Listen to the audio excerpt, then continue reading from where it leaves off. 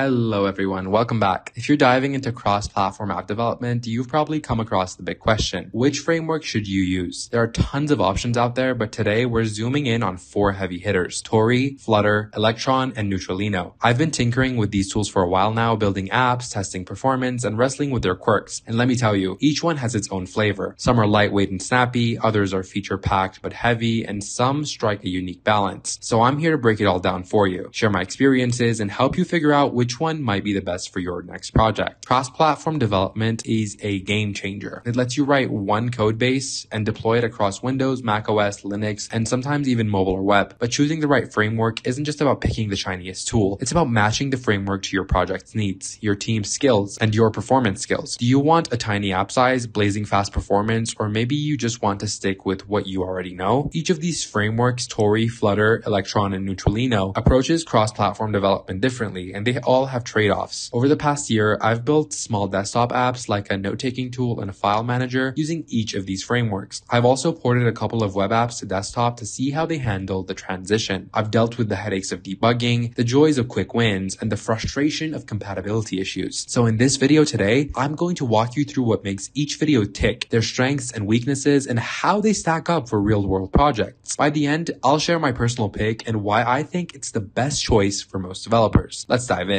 First up, Tauri. Tauri is a relatively new kid on the block, and it's making waves for being lightweight and secure. It's a framework that lets you build desktop apps using web technologies like HTML, CSS, and JavaScript for the front end, while the back end is powered by Rust. Unlike some other frameworks, Tauri doesn't bundle a full browser like Chromium. Instead, it's using the operating system's native web view like WebView 2 on Windows or WebKit on macOS. This keeps app sizes tiny, think 2 to 3 megabytes compared to the 80 to 100 megabytes you might see elsewhere. I built a simple 2-factor authenticator app with Tauri, and the installer was just 2.5 megabytes, and that's insane. Tauri's big selling point is performance. Because it leans on Rust and native web views, it's super efficient, using less RAM and CPUs than heavier alternatives. It's also got security baked in by default with restricted API access to prevent things like rogue scripts wreaking havoc. You can use any front-end framework, React, Vue, Svelte, and Tauri's project generator makes setup a breeze. I've used Svelte with Tailwind CSS for my app, and it felt like building a regular web app just with a native executable at the end. But there's a catch. Tauri's reliance on system web views means you might run into compatibility issues. For example, macOS's WebKit can lag behind in Chrome in supporting modern web features, so you'll need to test through across platforms. Also, while you don't need to be a Rust expert, you'll likely need some Rust knowledge for advanced features or custom native integrations. I had to learn a bit of Rust to add a system tray feature, and the learning curve was steep but manageable. Tauri's ecosystem is also smaller, so finding plugins or community support can be trickier than with older frameworks. Still, if you want a lean, secure app and don't mind a bit of Rust, Tauri's a fantastic choice. Next, let's talk about Flutter. Developed by Google, Flutter's a beast for building high-quality, beautiful performance apps across mobile, web, and desktop from a single code base. Unlike the others, Flutter doesn't rely on web technologies. It uses Dart, a language that's easy to pick up, and its own rendering engine, Skia, to draw pixel-perfect UI components called widgets. I built a journaling app with Flutter, and the hot reload feature where you can see UI changes instantly was a game changer for tweaking designs. Flutter's strength is that it's consistent, native-like UI. Those widgets, like those buttons and text fields, are customizable and look great across platforms, mimicking native web components. Performance is stellar since Flutter compiles to native machine code,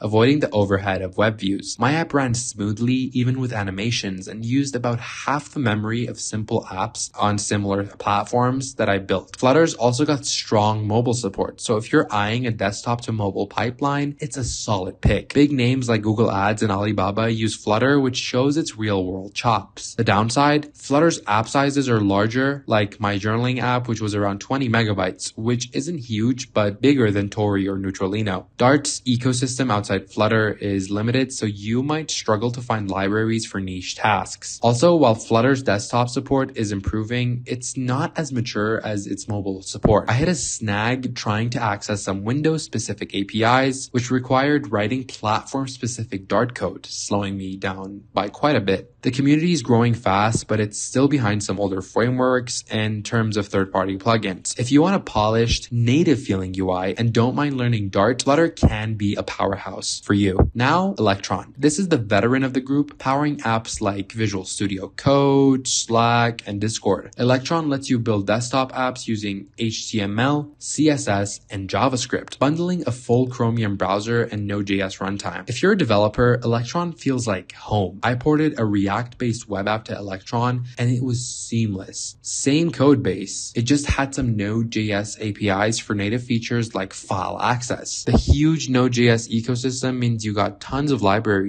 at your fingertips whenever you wanted them. Electron's strength is in its consistency and ease of use because it bundles Chromium, which makes your app look and behave the same way across Windows, macOS, and Linux without ever having to worry about quirky system web views. The community is massive as well, with tons of tutorials, plugins, and tools like Electron Builder for packaging available whenever you need it. My app was up and running in a weekend, and adding a SIM tray icon was a breeze with Electron's APIs. Not as much with the others, but Electron's got a reputation for being bloated. My app's installer was like 85 megabytes, and it used about 300 megabytes of RAM at runtime, which is a lot more than Tauri or Neutralino. And this is because every Electron app carries its own Chromium instance, which eats away at your resources fast. Security is another concern. While Electron's improved at sandboxing, its open Node.js APIs can be extremely risky if not locked down properly. I also noticed slower startup times compared to native apps, which could annoy users on lower end machines. If you prioritize developer speed, a massive ecosystem, and consistent rendering, Electron's your go-to, but you'll pay for it with size, performance, and sometimes your security. Finally, we have Neutralino. This is the underdog, a lightweight framework like Tauri, skips bundling a browser, and uses the OS's native web view. Neutralino lets you build cross-platform desktop apps with JavaScript, HTML, and CSS, and is designed to be as minimal as possible. I built a simple file explorer with Neutralino, and the binary was under 3 megabytes. Super impressive. It uses a WebSocket-based API for native operations like file handling, which felt straightforward. Neutralino's biggest win is its simplicity and size. It doesn't require Node.js or the heavy dependencies, so setup is quick and apps are portable. You can extend it with any language via WebSocket extensions, which is cool if you want to mix it in, say Go or Python for backend logic. Neutralino's also got a small but passionate community, and its CLI makes creating and building apps a snap. The trade-offs? Neutralino's ecosystem is a bit tiny compared to Electron or even Tauri. I struggle to find plugins for advanced features, and documentation can be spotty. Like Tauri, it uses system web view, so you'll face the same compatibility headaches. My app had CSS issues on macOS due to WebKit's quirks. Security's decent, but not as robust as Tauri's, and there's no built-in updater, so you'll need to roll your own. Neutralino's great for small, simple projects, but it's not ready for complex apps like VS Code. If you want a lightweight framework and don't need a huge ecosystem, Neutralino's worth a look. Alright guys, time to wrap it up and share my pick. After building with apps like Tauri, Flutter, Electron, and Neutralino, my choice for most projects is Tauri. Why? It strikes the best balance of performance, size, and flexibility for desktop apps. Tauri's tiny binaries, often under 3 megabytes, make distribution a breeze, and its low memory usage keeps apps snappy, even on older machines. I love that it uses web technology so I can leverage my JavaScript skills, but the Rust backend adds a layer of speed and security that's hard to beat. My Authenticator app with Tauri was a joy to build, and users loved how lightweight it felt compared to Electron-based alternatives. Tauri's not perfect. Rust's learning curve and WebView quirks can be annoying, but its roadmap like mobile support with Tauri 2.0 shows its future-proof. For most developers, especially those prioritizing performance and security, Tauri's the sweet spot. Give it a try for your next project, guys, and let me know in the comments how it goes. Thanks so much for watching this video, guys. I really hope you enjoyed and were able to take away something that can help you choose which one you want to use. Don't forget to like, share, and subscribe, and I'll see you in the next video.